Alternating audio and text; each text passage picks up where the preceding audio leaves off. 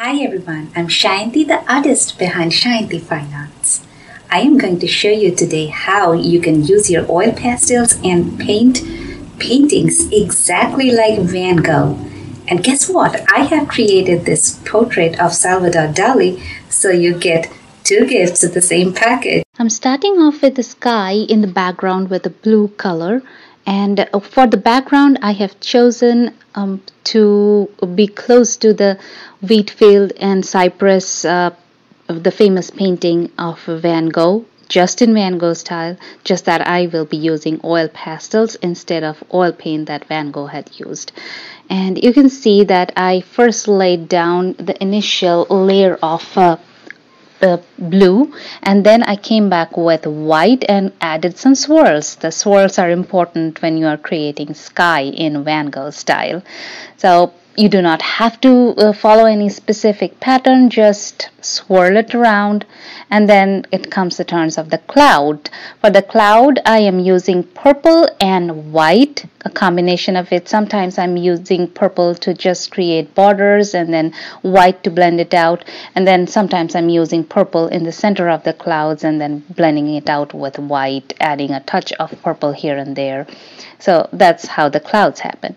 Now onto the cypress tree, I am first starting on with a very dark shade of blue. Kind of like an indigo blue, and it doesn't matter really what exact shade I am using, you just have to add a lot of colors. I am using all the different kinds of blues and purples and greens available to me in the Mungyo artist quality 24 pack set of oil pastels. So just go with whatever color pattern. Just make sure you have enough lights and darks and variations to make it look interesting. Now coming into filling the internal part of the tree or the inside of the tree with a dark green first, and then I will overlay it with some light green highlights and some yellow highlights at the very end. Add additional amounts of blues here and there, and that's how I am creating the Van Gogh style background. And I'm closely following the famous painting, although I'm not exactly copying it because my area is much smaller and I want to use it as a background, so I don't want it to be too extra bright, although it is important that it is bright to be true to the Van Gogh style. And a lot of the strokes that I'm making are actually showing. I generally paint a realistic style, and in that case I pay a lot of attention to blending oil pastels. In this case, I'm not even trying to blend. I'm trying to show the brush, or rather the pastel strokes. I want some definitive marks made by the pastels because that is what is most important about impressionistic style, that you can see the different colors laid side by side. It is not blended all together. It's the strokes of color, the marks of color that make the impression of colors, the impression of different objects. Now onto the ground, the foreground. I am starting off with brown and then adding some yellow ochre. I'm also using some bright yellows, gamboge I think is the name of the color, and some lemon yellow as well. Just alternating all the different shades available to me, using the flesh tint as well here and there wherever I thought that would be appropriate. So just following the general layout of the colors and patterns that I saw in the original Van Gogh painting, and trying to stay kind of close to that, trying to follow the brush stroke patterns, the lights and darks and laying of colors, and not exactly where he has put what colors. Like I said, it is a much smaller scale of that same painting. So it is not an exact copy, but very, very close replication of the style is what I am concerned about. Adding in some whites here and there also to make it look like highlights. And that is how you have to generally create a Van Gogh look. Let those strokes show. Let the colors pop. Let there be dark against light, and let there be some, not really outlines, but more like the different colors showing one next to the other and showing their own personality. So that's about it for the background. Next, we move on to the portrait. First, I started off with the eyes because these are the smallest part of the painting, has a maximum amount of details, so I knew it would be a little bit hard. And once you kind of establish the eye, you have a general idea about the tonal values, because area around the eyes and the pupil tend to be generally tonally the darkest portion of the face.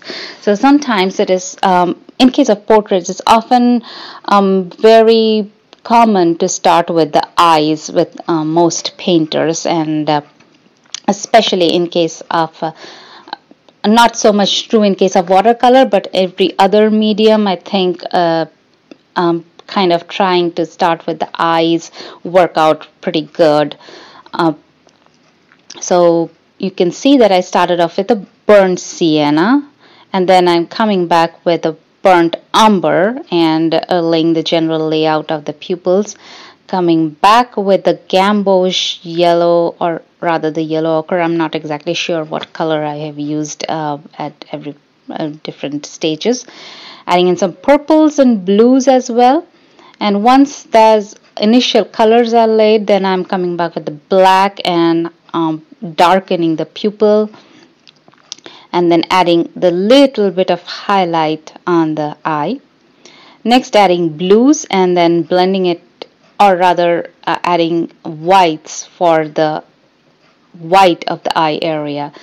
I don't know the technical term for it. I can't remember at the top of my head. But anyways, you get the idea. Now I'm working with different shades of brown, or rather burnt sienna, burnt umber, yellow ochre, flesh tint, and white at different areas. And once again, my idea here is to lay out the general pattern of lights and darks and let those pastel marks show. I want to lay the colors side by side, not really want to blend them together. I want those pastel marks to show. That is what will be true to the impressionistic style. Get the variations with the colors and make it look dark and light. Van Gogh and Dali are two of my favorite painters of all times. I do have other favorite painters as well, but both of them are like real big role models for me. Although my style is more surrealistic and realistic, but I really liked Van Gogh's style of painting, so I thought a lot of people would like to learn how to paint like Van Gogh, and especially with oil pastels. That would be definitely something worth learning and experimenting. And oh my God, I was so right. It was so much fun to do this style with oil pastels, because oil pastels lay so nicely one color on top of the other. So getting the highlights, getting the marks with the pastel was so easy, and it was so satisfying to do this piece of artwork. It turned out to be one of my favorite pieces of art I have done so far. Still continuing with different flesh tints and yellows and browns and different parts of the skin. And after this area, I have kind of missed out a little part of the face because I just forgot to move my camera down to that area. But I don't think you'll miss much, because I'm just doing the same thing over and over again. I am looking at the reference photo that I have, and I am just laying light and dark colors in different areas as I see.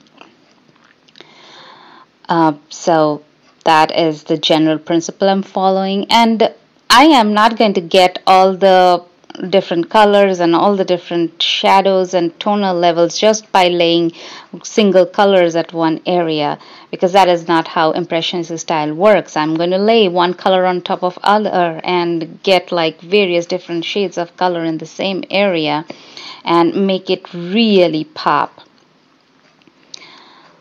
Same colors used in the all over the face, but creating a lot of variations to demarcate the tonal value.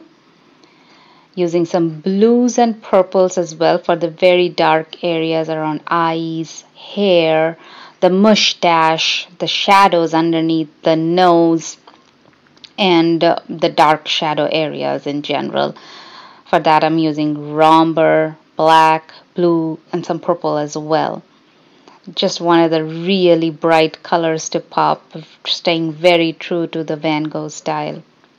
And I insist, even if you don't want to try out portrait, if portraits are not your thing, definitely try out the landscape or flowers using this particular style. I absolutely guarantee you, even if you are not a impressionistic painter like I am not one, but you will definitely enjoy this art style. And I think as an artist, from time to time, we should push ourselves out of our comfort zones and try different challenges, different things different from our own style, our own subject matter. That kind of pushes you out of the comfort zone and try something different.